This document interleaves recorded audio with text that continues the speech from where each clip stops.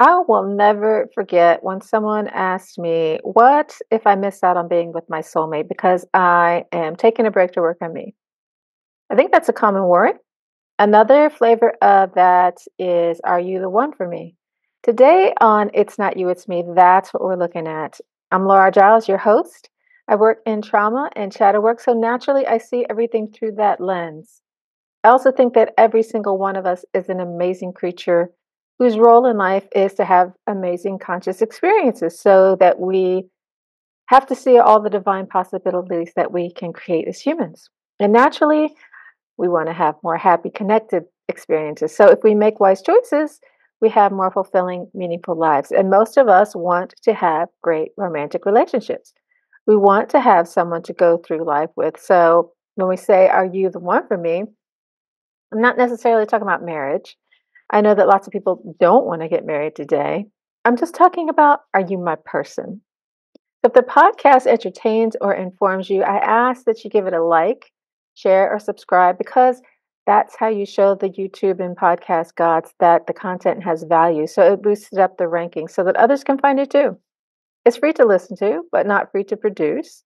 So it's a way to engage in reciprocity and give a little bit back. Now, Jacqueline Kennedy said, "The first time that you marry for money, then love, and the third is for companionship." And that shows growth, I think. But don't marry for love, marry for compatibility. You have to live with this person, and you can't live with everyone. There is way more to a successful relationship than love. We see this in all kinds of stories. We see this in Jane Austen for sure, when the rich girl marries the poor guy, and then they have a really hard time because of poverty, and that poverty sucks the love right out of them, and they end up being miserable. That's one of the ways that marrying for love can show up. But it also has to do with, let's say that I really love this person, and they're not that all that mature. Maybe they can't take care of themselves. So I'm acting as their mother. And I don't want to do that. I want a partner. I don't want a child. Or let's say that they have really bad addiction issues. Love doesn't overcome that. We need to be compatible. We need to be able to spend our time in equality with each other. So, my suggestion is to pick the person that you can live with, not the person that you love. Now, you want love to be part of that, but that's not the main thing, I don't think. You want the big picture. And another thing that I would say is, as you're bringing yourself into this relationship, is to be yourself. Because a lot of times, what people do is that they show up like the person that they think the other person wants, and they put on all of these faces. And, so I'm looking like the this girl. I'm the real outdoorsy girl because he says in his dating profile that he likes camping and outdoorsy stuff. So I act like I'm that girl, but I'm really not. I'm really the girl that doesn't like mosquitoes and bugs, and I want to be inside in the air conditioning. That's like advertising that you're spicy steak tartare and then you show up as well done and bland. Now, it may not be that obvious in the beginning, but the more comfortable you get with each other, then the more the layers come off and the more that you're going to be yourself, the more they're going to be themselves. And it's going to become really obvious that you're not a match. And so all this time that you spent courting each other and spending all this time with each other is a waste because you're acting the entire time and they're acting the entire time. So I would be yourself. That's really the only way that you're going to know if it's a match. You want to do this for them so that they can make a good choice, but you also want to do it for yourself. If it's not a match and you're yourself, it's going to show up really quickly. So you're not a year into this or 5 years into this or 10 years into this and be like, "Oh, this is horrible. I don't like this situation." Not that I don't like the person, but I don't like us together. That's what you're looking for, is how do the two of you work together. Now, another thing that I wouldn't do is to say, "Let's give this some time. I'm not sure. Let's just feel it out."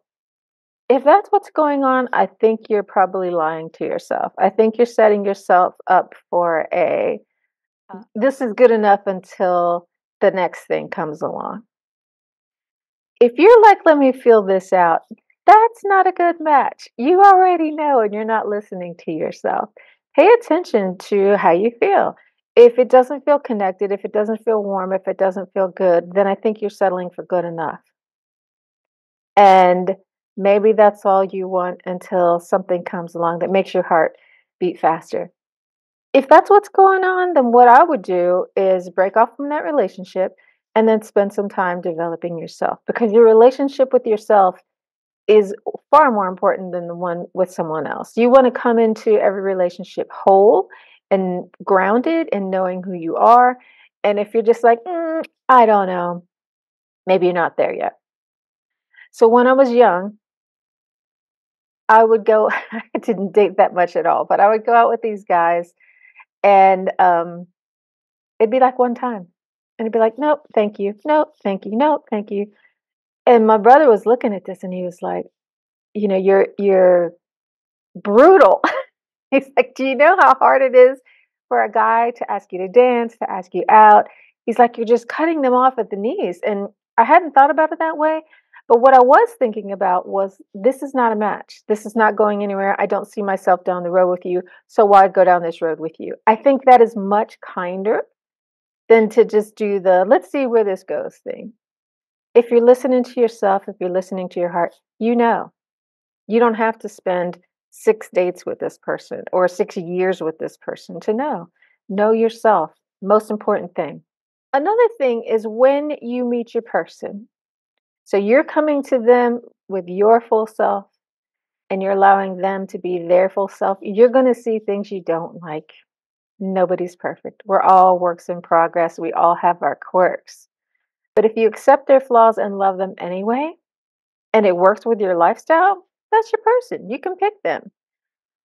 When this person asked me about, what if I miss out on my soulmate? I was kind of like, you can't really do that because anybody can be your soulmate. If you are the right person, if you're good with you, then you can love anybody. And it's not like, okay, if I pick you, then I'm missing out on something much better. I'm just missing out on something different. So it's not really like you're missing out on anything like, oh, it's so important. It's really not. You can love anybody. Now, if you're choosing a partner based on how you feel when you're with them, so the love language, you're making a superficial choice. It's not about who they are, but what they do for you. So it's about gifts, acts of service, words of affirmation, quality time, touch. Those are the 5 love languages. And when I'm doing those things, I do them because I love you. It's how I connect. And if I have to do them to get your love, now that's transactional. I do it for what I can get and not because I'm delighted to be with you and I just want to connect. So it's Valentine's Day, and I know you like stuff, so I go out and buy you a bunch of stuff. Now that's an obligation. I actually hate holidays because of that. Because of it's an obligation, everybody else is getting it, especially Valentine's Day. And it's like, okay, I'm comparing myself to did my person give me more than your person? And it creates this competition and obligation, which I think is just gross. I wouldn't let your love be about that. I wouldn't let your relationships be about that. Let it be about how you feel, not about what you do. A person is a human being, not a human doing. And if I need you to pay attention to me, then there's something in me that needs to be fixed about why do I need all this attention? Why do I need all this reassurance? I should be able to love you for you, not because you give me all this reassurance. If I need you to give me stuff, if I need you to say nice things to me, that's a hole in me. That's why I'm saying when we come to our relationships whole, then we don't have all these expectations and these desires, and we can just love each other for who we are and show up how we are. And when our love languages come out, there's a bonus. It's not, I'm here for that. Now, I know a lot of people say that women want security.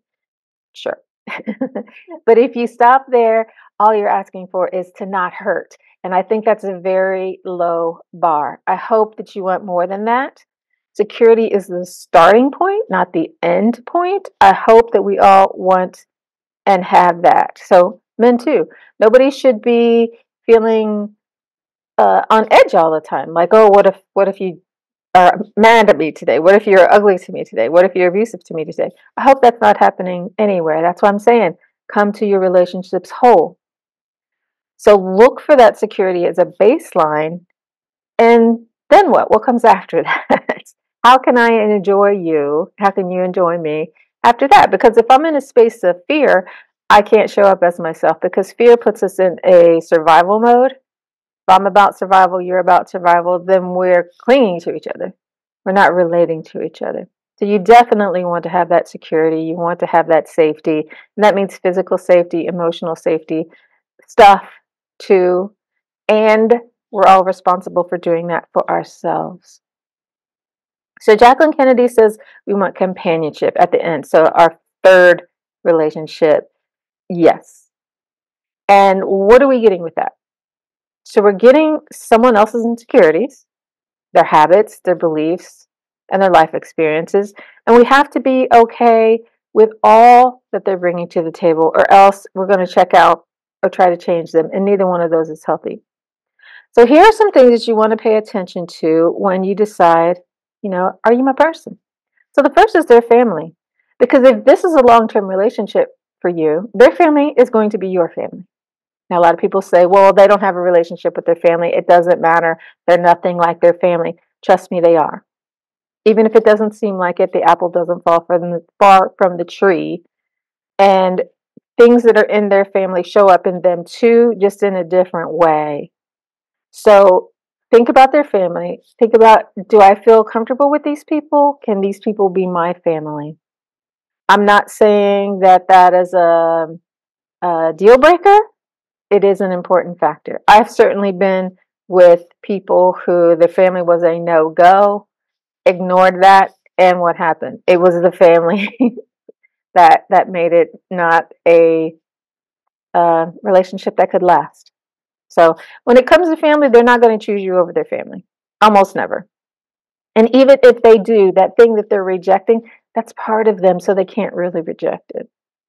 So family is very important. The next one is the religion. And again, people say, well, it's not going to play that big of a part. And if you're not going to have kids together, it may be less significant. But if you're going to have kids together, if you do have kids together, religion could be super important, even if it's not right now. I worked as a mediator, and lots of people were fine, and they didn't have any issues with religion. Whatever they agreed to in advance, that's what they did. And then the relationship broke up. Now the religion became important. So let's say that it's Mormon. One of the people's Mormon, one of the people's Jewish. And now there's a breakup, and the kids go, they're halftime with this one and halftime with that one. And one of the parents gets together with somebody else. And now it's like, well, we want to put the kids in the Jewish school, or we want to put the kids in a Mormon school. If that's not something that you can live with, think about that before you have kids, or think about that before you go into that relationship, because that could be a big deal, even if it's not now. I've seen it happen time and time again. So is this something you can live with? Another thing to think about is their spending style. So are they a spender or a saver? Typically, people will get together with the opposite person. So if I'm a spender, my partner's a saver. And now we have arguments all the time. Or I have to sneak what I'm doing because they're not going to approve. And that's not a great way to have a lot of trust between the two of you. So your spending styles ideally should be compatible. And you could solve this by each of you having separate money. In the end, though, you really don't have separate money. You just have separate control over, I control this much and you control that much, because the habits of each of you will affect each other.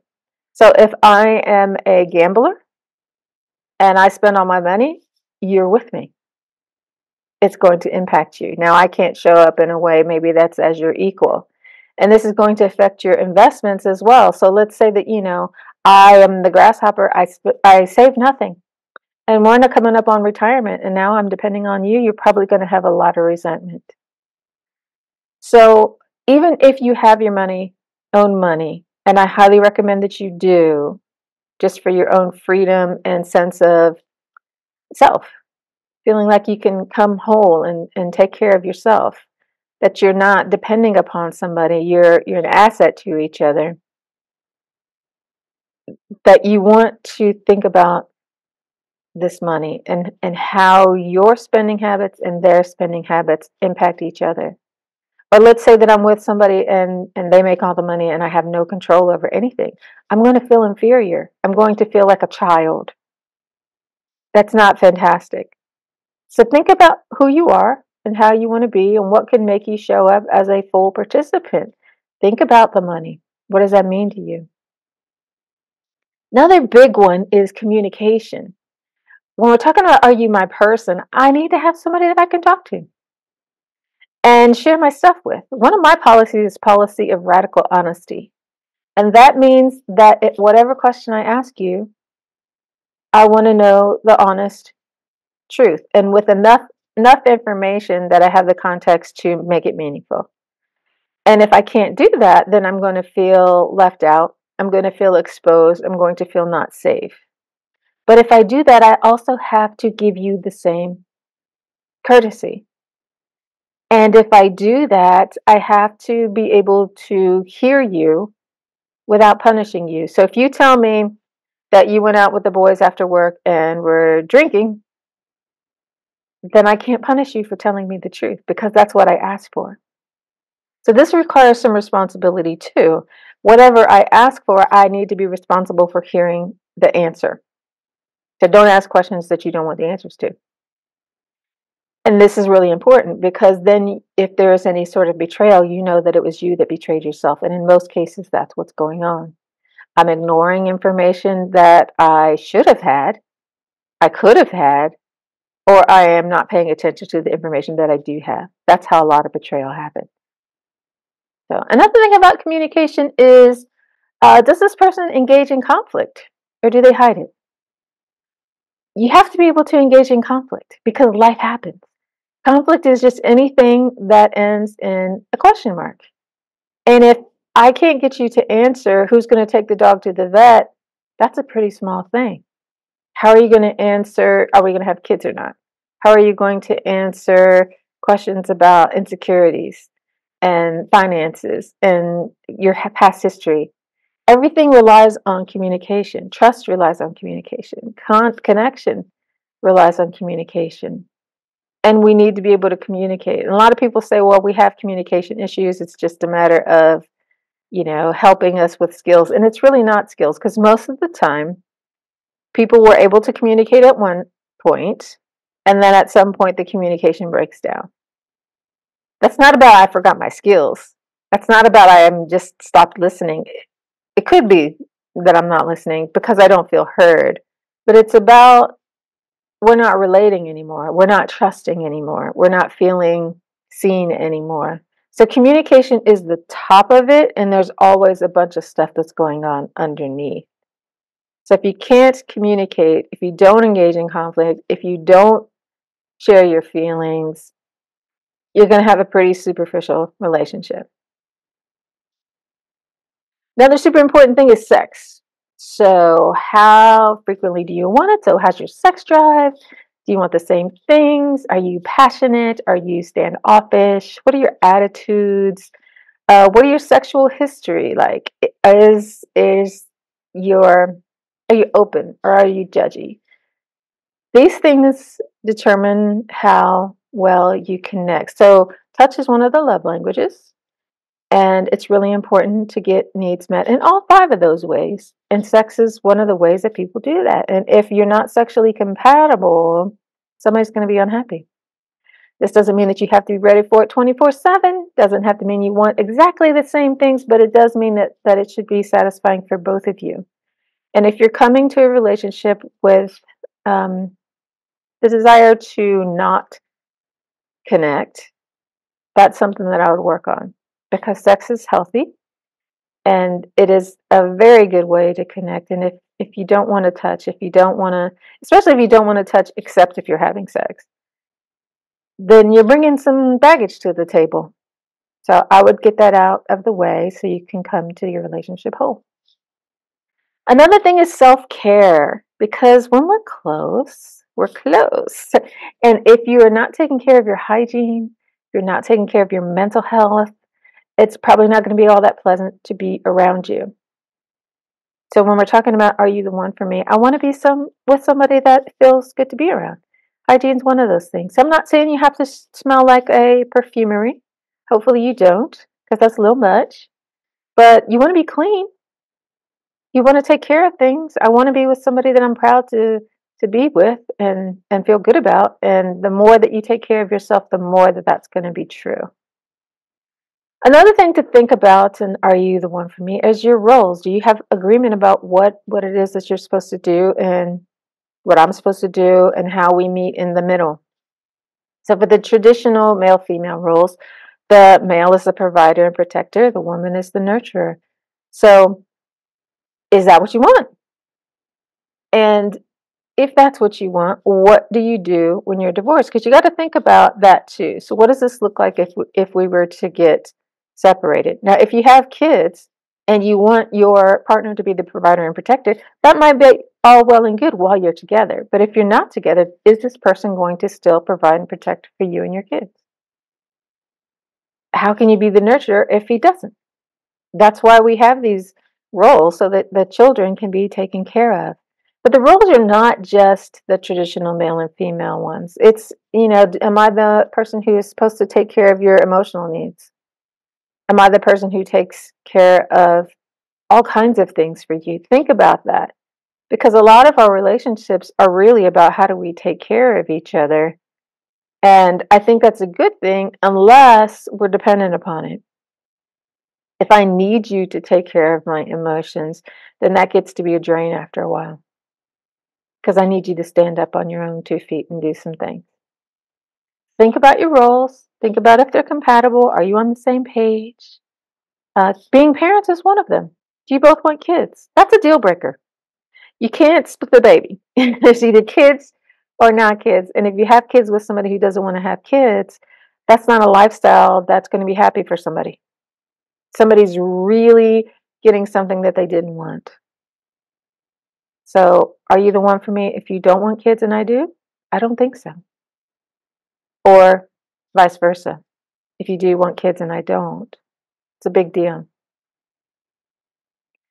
I'd also think about household chores. Most of us don't think about that. We're thinking about a person. But what does their space look like? If it looks like a hoarder house and you're very neat, you're probably going to be driven crazy by that.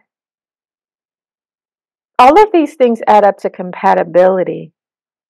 And if you don't have a place that feels good in the middle where each of you can be yourself and feel useful and supported, you're not going to be happy.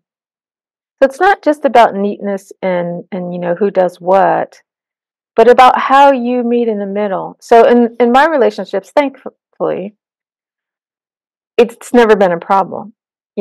I've been with people who can show up as fully functional adults. So if something needs to be done, they just do it. I'm not going to walk past a full garbage can, and neither are they. So if it needs to be taken out, one of us is going to do it. Somebody's going to do it. And that's the way it is with everything. And that's why I'm saying that the more you show up as you, as a fully functional adult, the more options you have because you don't need people to complete you. Health and fitness is another aspect of that. So you want somebody who can take care of themselves, who cares about health and fitness, because nobody wants to be a nursemaid for somebody. It happens. Disease happens. Old age happens. And, if your partner gets Alzheimer's, if your partner gets cancer, that's what comes with it. But these things that we can prevent, we want to prevent them, right? Why make more challenges than we have to have? Another important thing to think about is status. So who's on top? I once had this client who was a pretty successful person and he was dating. And he kept coming to session talking about these people that he was meeting that were just like not what he wanted, subpar. This one has this problem, that one has that problem. And he's like, blah, blah, blah. This is so horrible. And I'm like, why are you fishing in that pond? The only people that you're going to find in that pond are those people. So if you want somebody who is subservient to you, then accept her for that. If you need to be on top, and you want somebody subservient so that you can be on top, then accept her because that seems to be what's working for you. But if you want her to be on top so that you can look down on her, that's not fair to her. Think about your status. Think about who you want, and then kind of be wise about that. Socialization is another thing that a lot of people complain about. If you're the social butterfly, you want your partner to be with you so that you're not hanging out there alone. Think about what they want. If they don't want to be with you, you're probably going to be socializing alone. Is that okay with you? For some people it isn't, for some people it isn't. But that's something that people complain about a lot. Another one is drugs or alcohol, or so the sense of adventure. How far out there are you? For the people who have this, it's usually I don't really care about that, but I'm not going to participate. So if that's you, and you can accept that, that's cool. If it becomes a problem, though, that becomes your problem. So think about that, especially if you have kids. Another thing you want to think about is how judgmental they are or how accepting. You have their approval and support. So one of the things that neutralizes all of these things is if you have somebody or if you are somebody who's just open-minded and I accept you as you are. So we'll deal with things as they come, and I love you no matter what. That's a really open-hearted way to respond to life, because life is like that. It's always changing. There's always surprises. Things are going to happen that aren't planned. And if you can come to it with an open heart and love and approval, your life's going to be happier. So no matter who you choose, even if you're way incompatible, I would put that at the top because it's going to make your life better. So big thing is, am I coming to this party knowing who I am and able to support myself? So am I whole? If I am whole, when it comes to are you the one for me, that answer could be yes to a lot of people. If you're not coming to it whole, then the person that you're probably going to attract is the person who's going to push you to be whole. So they're going to challenge you in the ways that make you upset, unhappy, because that friction is the energy that can propel you into finding your wholeness. And I would think of it that way. There's a lot of people who don't work for us. But if they help us to grow, and I think that they can, then the relationship is wonderful and totally worthwhile.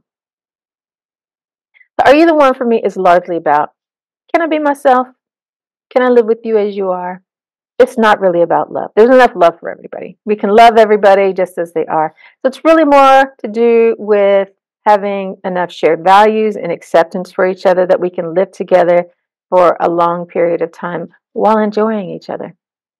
So if you want to spend more focused time getting to know yourself and getting in the driver's seat of your life, please join my free community.